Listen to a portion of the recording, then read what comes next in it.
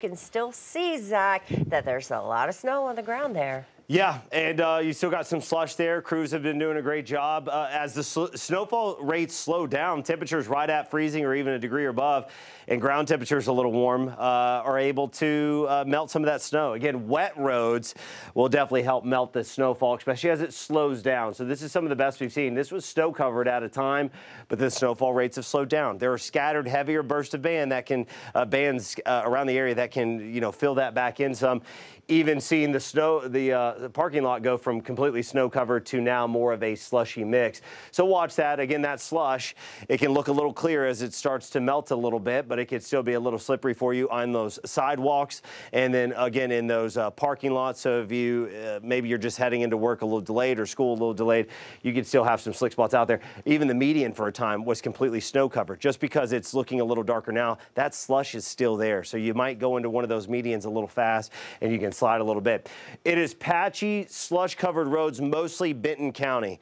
And then as you get further south, there's some patchy slush there in parts of Washington, Madison, and Carroll counties, but it's a lot more wet roads across the area. We've had those bursts of snow come in and come out, but we've still got more of snow potential for the next few hours.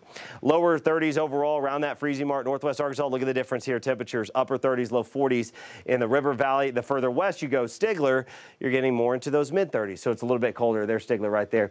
In Haskell, Latimer, LaFleur counties, we're seeing it bounce back and forth between some rain, some snow, some snowflakes mixing in, especially in the higher elevations, and those really show up well on radar.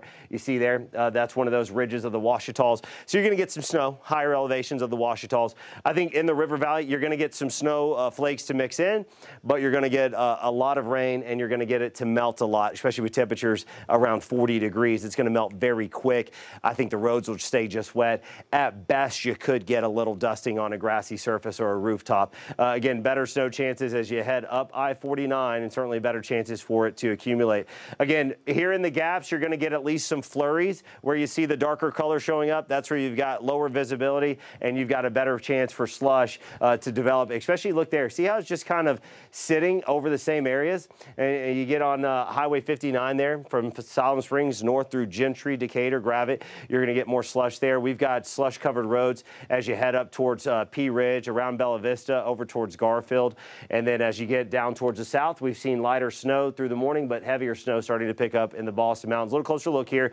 Definitely going to see more snow, slush-covered roads, Highway 59, where we've been seeing that steady to heavy snowfall coming down a little bit longer. Bella Vista, you're going to have some slushy roads. We've seen the slushy roads with our tower cams around the Bentonville area. Snow's a little bit lighter for us right now. We've got slush being reported scattered around parts of Rogers. We'll definitely see that slush picking up on Highway 220 there in the mountains, northern Crawford County into southern Washington County. We've got some light snow going to keep the roads wet right now in Crawford and Washington counties there on I-49. If the snow can pick up a little heavier, you can get some more slush to develop. Heavy snow just passing through the Cedarville area. You get south into the River Valley, lower levels, you've got more rain with some snowflakes mixing in. Look at the snow and the heavy rain there just to the north of I-40. You've got more snow and rain mixing together for Salisaw.